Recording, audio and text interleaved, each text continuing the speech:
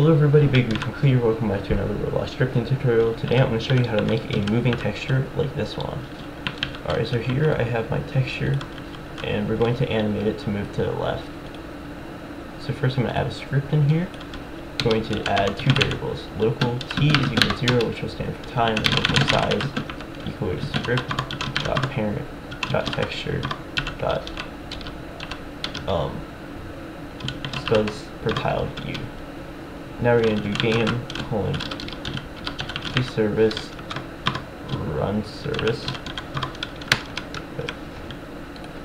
dot heartbeat connect function ps. Now we're going to do t plus equal to ps. This is basically keeping track of our time, and this will run each physics frame, and it will add the time onto there.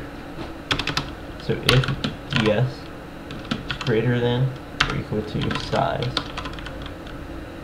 then, if time is greater than or equal to size, then time equal to, percent equal to size.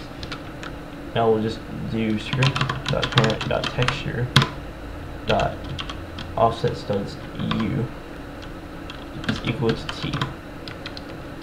And if you want to adjust how fast this goes, just multiply this. So multiplying this by 2 will make it go faster. Multiplying it by, or putting it over 2 would make it go slower.